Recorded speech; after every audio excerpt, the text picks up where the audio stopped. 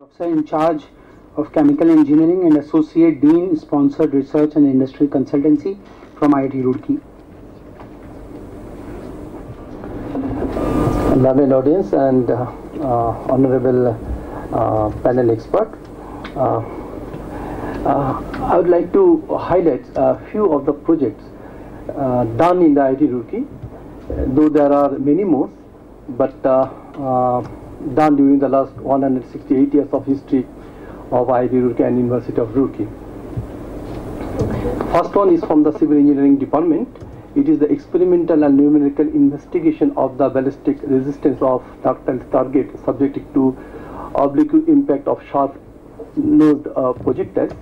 It is the impact of the bullet onto the target, and this is actually a armor piercing incidence API projectile, and this is the perforation and failure mechanism of 20 mm thick Armox 500T steel plate by 12.7 API projectiles. First one is the targeting the target. Second one is the hitting, then just the penetration, and just after the blast. And also in these slides, angle of projection was investigated. And this is the perforation and failure mechanism of A87075 aluminium plate by 12.7 API projectile, again targeting the object, penetrations, and the blast after the penetration at the point of penetrations. This is the perforation process of 20 mm thick target. Then it is the deformed 8 mm thick plate hit by 7.62 API projectile at varying angle of obliquity. Both experiment and the theoretical simulation was done and compared. Obviously with the target angle from say 0 to 15 degree.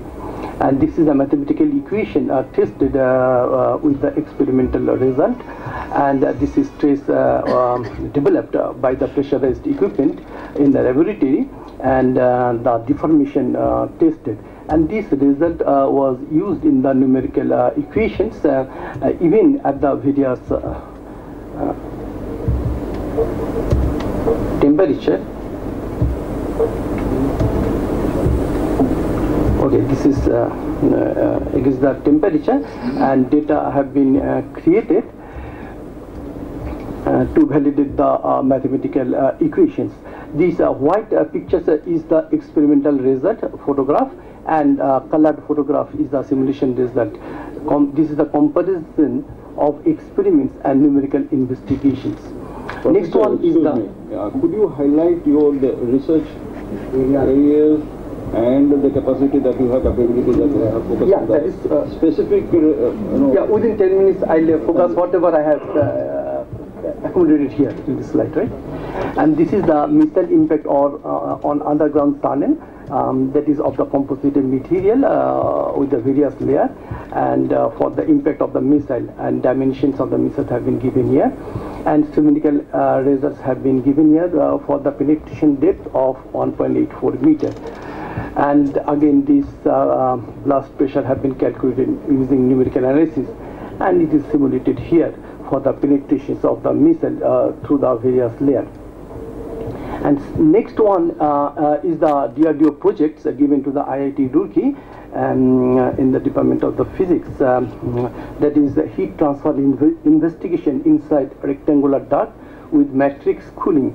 That is actually one solution is there for the cooling purposes with the coolant gases. Different layer has been identified with the different aspects, and matrix cooling have been proposed. It is better than pin turbulator or the turbulator and whirlwind method. Moreover, this matrix cooling gives the rigidity to the turbine systems against its failure. Next one is the study of heat shimmer removal techniques for long-range imaging system, and main goal was to restore a single high-quality image from the observed sequence with the specific objectives. And this is the results obtained already, and just to show you that That was the part of the project. And this is the DRDO project given to the Biotechnology Department of IIT Roorkee.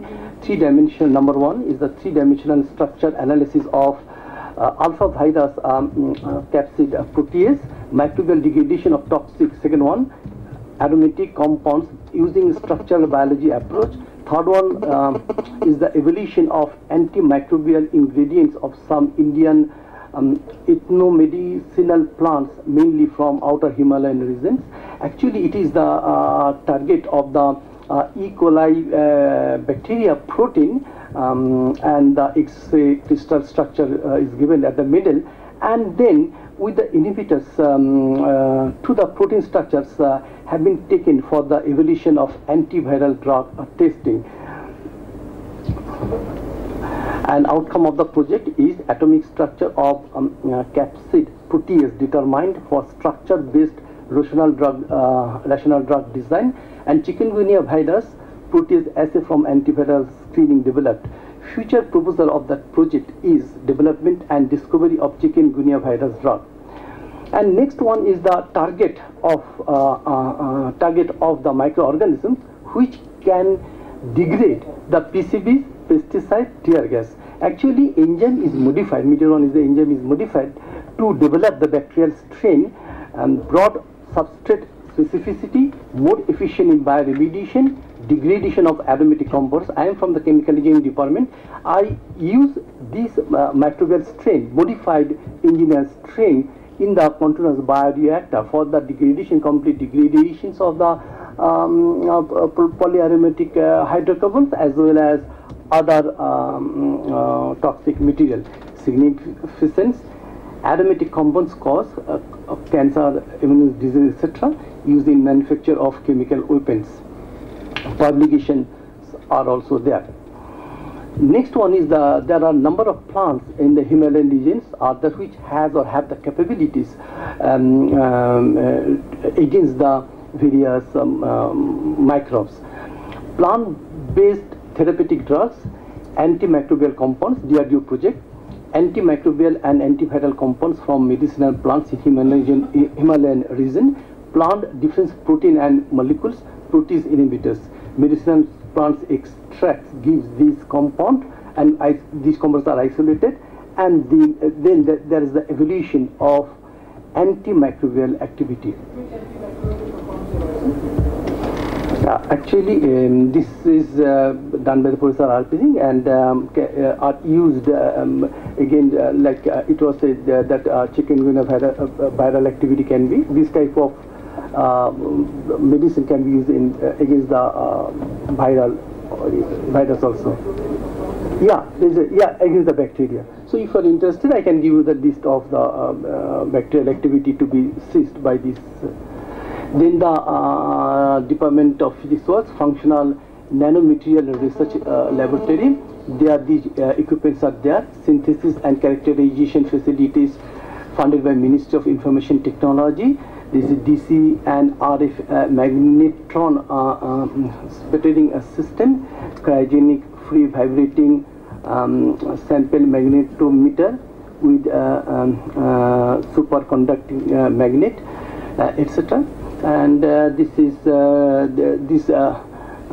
some of the important activities of the groups are covered here in the slides. That is nanostructured smart thin film and multi-layer using magnetron sputtering, high temperature wear resistant super hard nano composite coating with high hardness, sharp memory thin film heterostructure for next generation army monitoring system, AIN based piezoelectric thin films for energy harvesting applications, multi-ferroic thin film for resistive switching, lead-free ferroelectric electric thin films, then surface modification of nanocoatings using grain size refining and ion beam radiation, high temperature superconducting thin films on devices.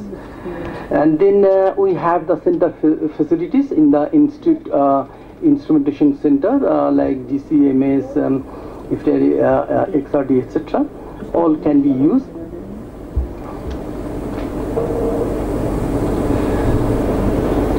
The last one is the study and development of multi-layer and frequency selective surface for application of radar wave absorption. That is actually composite nanometer development to give the coating onto the aircraft to escape the radar eyes.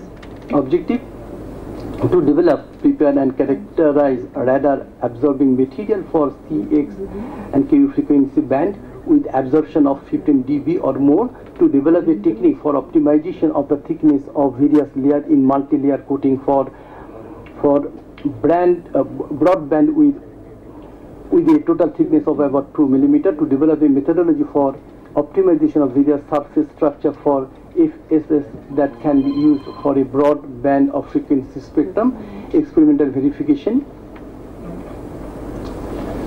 and the outcome is given in the last slide. This is the last slide. Multi-layer absorbers with frequency selective surface technique has been underdeveloped for better radar wave absorption. Till now, radar wave absorption of approx 20 dB for frequency range 8 to 12 GHz has been achieved, and work is going on to enhance these properties. The developed technique will be quite useful in defense as well as for EMI shielding. And if you need any other information, I can mail it. Right? Thank you. Thank you very much.